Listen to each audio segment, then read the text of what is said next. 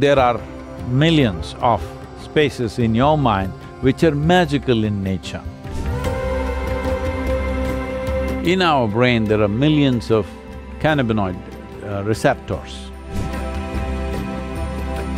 Consciously producing these experiences from within, your mind opens up to various possibilities. This is about realizing being human itself is super.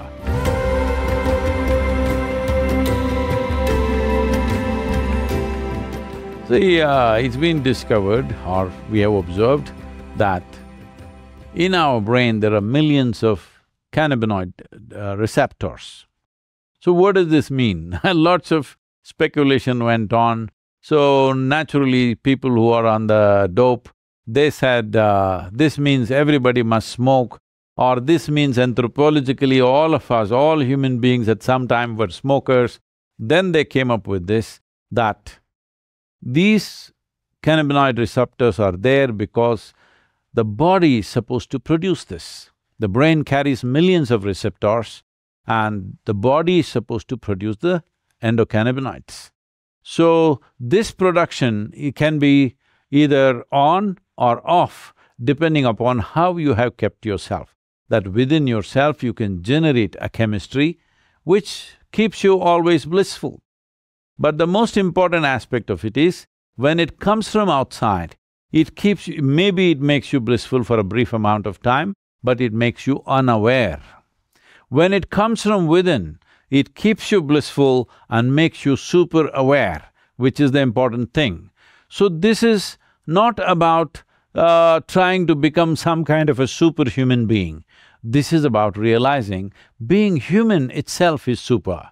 And once you are blissful by your own nature, you always see that your life is super. It doesn't matter, some situations in our life go well, some don't go well, some happen our way, some don't happen our way, but this one life should be always happening our way. Sadhguru, John Sviokla, lovely to be with you. I love your work.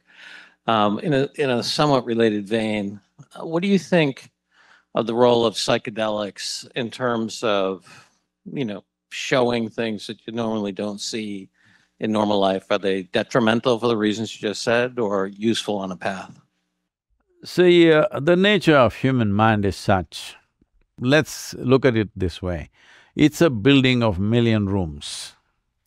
Most people who live normal life may explore 5, 10 of those rooms, that's all. The million rooms are just there, unused. So once in a way, if you forcefully enter those rooms by using a chemical or something else, sometimes it can happen because of injury, sometimes it can happen because of shock, that people enter other spaces of their minds, which they can't believe it is their mind because it looks like a whole new world. It is just like if you had, let's say, if you did not have eyes to see, if you open your eyes, suddenly it's a whole new world. So just like that, if you open your eyes to certain things, it looks like a whole new world. No, it's the same good old world, but it has so many dimensions, and human mind, in its evolutionary process, have gathered so many rooms to it that most of the rooms are not explored. So what is the purpose of this? The purpose of this is this: if our focus is only on our survival process, if we are constantly activating our survival instinct, then the number of rooms that you explore in your mind will become very limited. If our focus and our attitude is not about survival, because survival essentially means we want to build a wall of protection around ourselves. Well, you see all the creatures are always trying to create boundaries. That comes from our evolutionary memory that we want to survive, and surviving is a very important process. If we don't survive, then what next? There's nothing else. So we must survive. But is it necessary that your survival instinct is always on? If you are a wild creature, yes, it must be always on.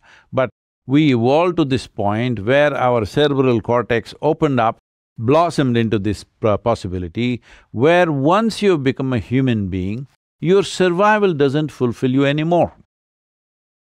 in the sense, for example, for all the other creatures, if their stomach becomes full, their life is settled.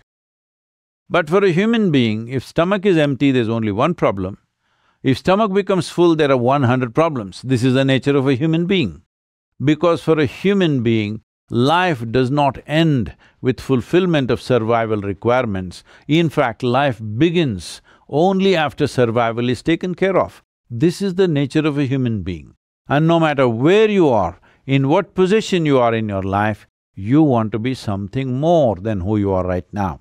If that something more happens tomorrow morning, once again you want to be something more. So something more, something more, something more goes on. If I make you the CEO of one galaxy, you will say, I want to… what about the other galaxies? So, this is how human nature is, it wants to expand in a limitless way.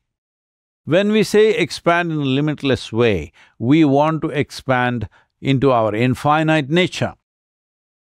So can anybody count 1, 2, 3, 4, 5 and get to infinite nature? No, that's never going to happen.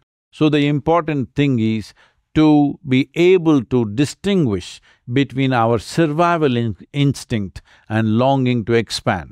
Our longing to expand infinitely is finding a constipated expression, which we call as ambition or, desires and things like that. Essentially, it is a very small expression of this longing to expand. This longing to expand, if you make it a conscious process within you, then you will see your survival instinct will come down to its minimum levels. When that happens, your mind opens up to various possibilities. In many ways, this is what these chemicals are doing. It puts down your survival instinct to such a level. There have been cases people have left off mountain peaks, tall buildings and things like that because their survival instinct is gone. They cannot even understand that if I fall off this, this is going to end my life. So because survival instinct has come down forcefully, not consciously. So consciously producing these experiences from within and forcefully doing it from outside, these are two different things. Here and there, somebody might have felt that because something opened up, they benefited from that. But you look at the larger consequence of such experiences, most of the time it's left people either frustrated or disturbed or imbalanced. Very, very few people can really claim they have benefited from that. You mentioned that the mind has millions of rooms, which I found to be really interesting and resonated with me. You seem to be someone that has explored more of those rooms than most others. Can you talk about some of the rooms you explored that others may not know about? Well, I have this reputation of being logically correct. Don't try to take it away from me now. Because, see, what you call as logic, which is very important, it is like the foundation. If you don't build a solid foundation, then you can't build anything else on top of it. But you need a solid foundation. This is what is wrong with a whole lot of people who think they are into mysticism or occult or spirituality, that they don't have a solid logical foundation, they become hallucinatory. And if you believe hallucination is an exploration, no, it is not. Hallucination is your attempt to cross the line of sanity, and you may succeed, that is the whole problem. So, logic is the foundation, but we cannot live in the foundations. Well, of course, in United States, if you live in the foundation, it's called basement, but in the rest of the world, it's called a dungeon. So you can't live in the foundations, you have to build a superstructure. So there is logic, but on the surface of life, if you look at it, everything is logical, everything falls into logical patterns. But if you look at life little more profoundly, then you find nothing subscribes to logic. Everything, has a magical element to it. I'm using logic, magic as a thing. Let's say anything that's not logical is magical.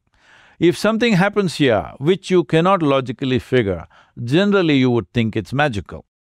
So there are millions of spaces in your mind which are magical in nature. But now we are speaking. When you speak, you will use a language. When you use a language, it has to be logically correct. If I say something illogical, you will think I've gone crazy. So I will not take that risk right now. You come if you want to explore, we can set you up on something.